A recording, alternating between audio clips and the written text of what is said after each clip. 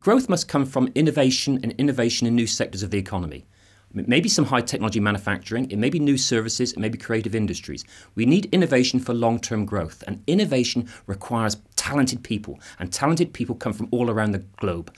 If you put immigration controls up now, you may be affecting innovation and long-term growth in the future.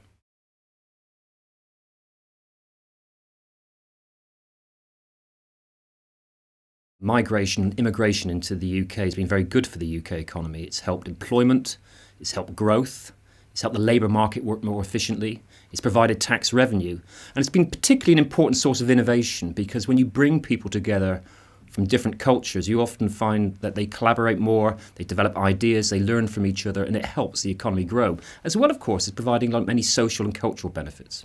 If we look at many of the most thriving economies, they've often depended a lot on labour from abroad. If we look at economic migrants from Europe at the end of the 19th century, beginning of the 20th century, they went to North America. And there were problems, of course, but the United States economy was built very much in the 20th century on immigration and migrant labour, and it helped really the American economy to grow. Even if we look now, Silicon Valley, one of the hubs of innovation, really depends on getting a lot of talent from abroad which can help both the American economy grow and the world economy grow.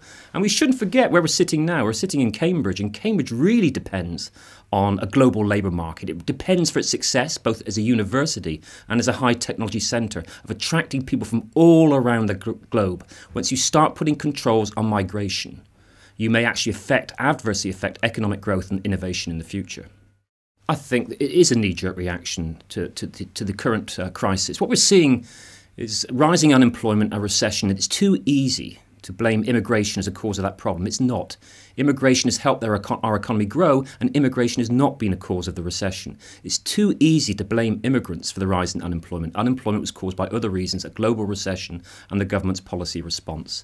And we must remember many of these people who've come in from abroad pay a lot of taxes. And if we put a curb on immigration, it's going to have an adverse effect on the exchequer. You see, the most innovative places often depend on workers coming from different cultural backgrounds with different ideas. And it's actually the exchange of ideas between people from different backgrounds and different communities that often generates the most innovative places. Places in North America, places in Europe, and places in the UK. They often depend on a wide-scale labour market, on getting people from abroad as well as from the UK together. And what's important is developing communities where there is trust and tolerance, because trust and tolerance helps ideas to be exchanged, helps innovation and growth in the future. We see that now, and we see that through periods of history as well.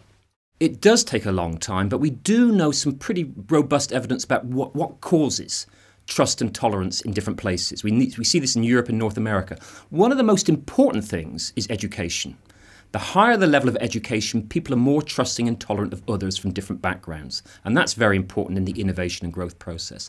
The other thing we notice about places is where you have a place where you have a stable community, people are not moving in and out all the time, you get people investing more in that place. They get investing more in community engagement, and that helps trust and tolerance. So trust and tolerance are very important sources of growth and innovation. And we also need to bear in mind is places with a large level of trust and tolerance also generates more benefits in terms of education, but also health and low levels of crime. It's very important to generate trust and tolerance, not only for economic benefits, but for social benefits as well. It is about social capital. Social capital is a sort of a rather ugly term, but social capital is about trust and tolerance and community engagement. And these things are very important.